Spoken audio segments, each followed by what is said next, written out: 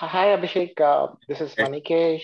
I have a quick question. So, how important is Python or any programming language for BIE or BA roles?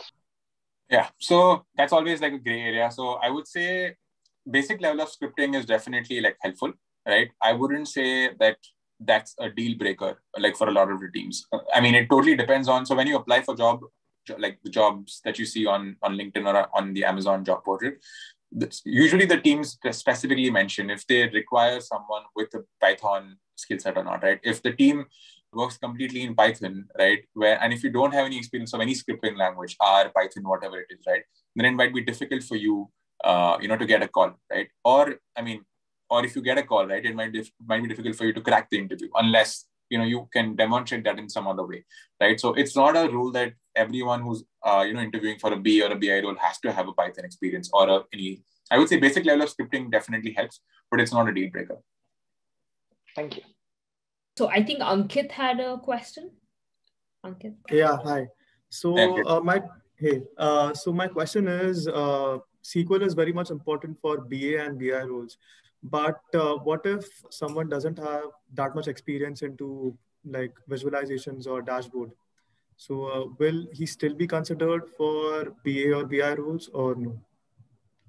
So reporting is, I would say, like the first thing is you need to understand data, right? So for that, you definitely require SQL, right? So if the person meets the SQL bar, right, Yeah. they would have some kind of knowledge of, interpreting the data and visualizing it. It doesn't have to be that you've worked on Tableau or you've worked on Excel or specific tool, right? If you can, demonstrate that via some other leadership principle or via some other skill set, then definitely why not, right? As a BIE, I currently, like, we own the Tableau server right now, but I didn't have any experience on Tableau, right? It was all like it's all self-learned, right? But I have worked on Excel or whatever other tool, right? So if you do understand some kind of visualization software, or you know how to show the data, right? Tell your story basically. If this is the data set that you have, and leadership wants to understand how did my sales do last week, for example, versus the previous week, or in the trailing 4 weeks or trailing 12 weeks, whatever it is. If you can show that in some way, right? Because not all leaders want to see numbers, right? It could also be some kind of visualization. It makes it easy to understand, right? So if you can do that, if you have any kind of basic experience, that should also help. But yeah, we don't look for like extreme level of Tableau expertise, or ClickView or QuickSight or whatever it is, right? If you have any basic knowledge of reporting, and if you can understand how do you want to tell your story, interpret your story, and show it to the business leaders, then I think that should be fine. If you can demonstrate that through your interview, then why not? And so just one last question. So as you're saying, so I have 1 year experience in India, but I don't have any experience of reporting. I have experience in SQL and the cloud. But so I have done like dashboarding and reporting stuff in throughout my masters. So will that count, or like that should suffice, right? Or no? It does suffice. It also depends on like what kind of like reporting that you've done, like in your masters, right? Like, if it's just creating one report, then you need to show in another way that, you're someone who can learn this on the go, right? You're someone who can gather that skill when you, put it into that situation, right? So, you should basically understand how the thing works, but then when you're actually working, you do have Google, you do have, different sites where you can learn those things from, right? So we don't expect someone to, to know the whole reporting suite in and out, right? They can always learn on the job as well. But yeah, some kind of reporting experience definitely helps. So for both the roles, for BA and BI? Yeah. Oh, perfect. Thank you. Great. I think Sachin had one last question, but before that, I want to give, since he asked a couple, anybody else who haven't spoken so far, do you all have any questions? Okay, somebody. Hi, Abhishek. Hey. I have a very weird question. Like, my applications goes under consideration, and I always see like my application is under consideration, but I didn't receive a call. Like, I was not applying so aggressively. But I like, if I change my resume, do you think that will go out of that? So it totally depends on the, it depends on the role. It's possible that sometimes the role is already occupied, right? It's already given out to someone else, right? It's not just updated on the back end. That's why you might be seeing that your job application is under review or whatever it is, right?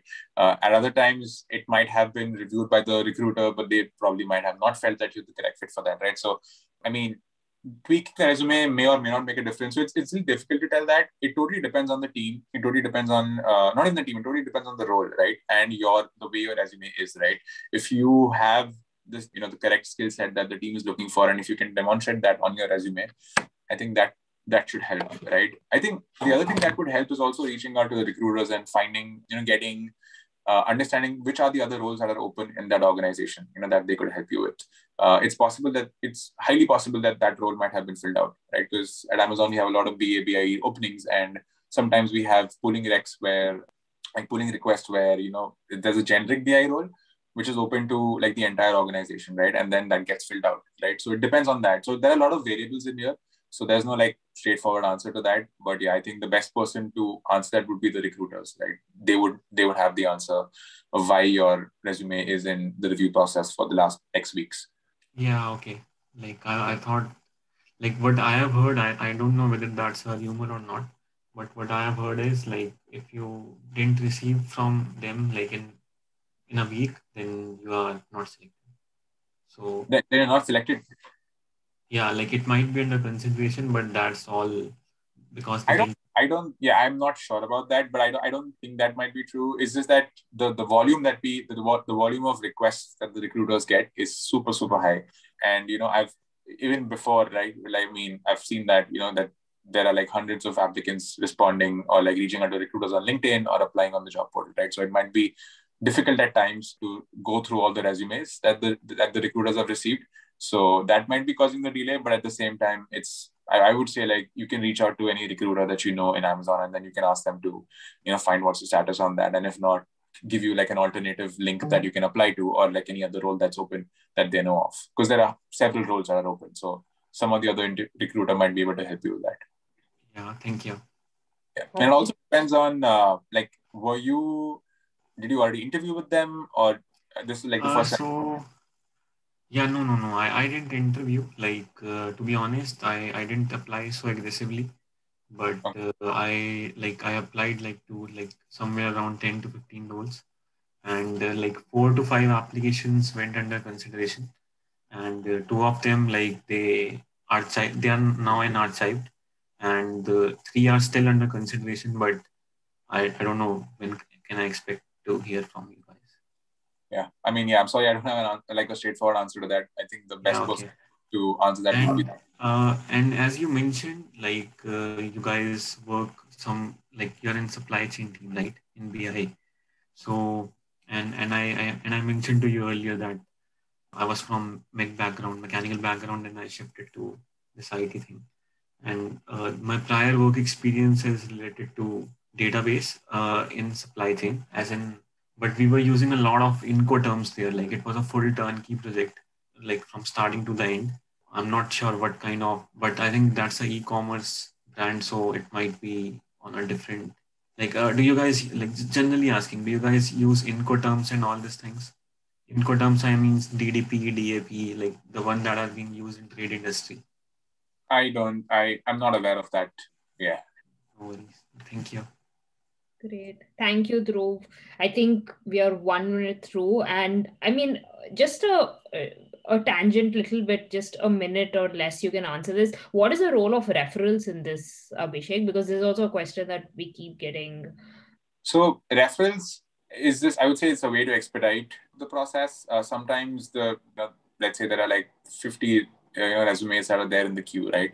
With the referral, the hiring manager would, understand if it's a referral or not. And again, like it depends on the intake mechanism of that specific team. So there are times when the recruiters might be doing the initial processing of the resume, and then it comes to the hiring manager, right? So in that case, referrals are definitely do help. I would say it definitely helps. And also like if the person you're referring, the person who's referring you, if they know the hiring manager or someone, I would say it's just like a quicker way for your resume to get noticed, right?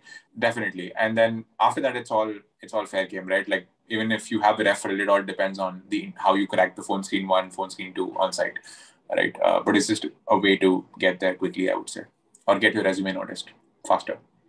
Got it. Got it. Great. Great. So with that, let's wrap up this session. Thank you so much, Abhishek, for your time.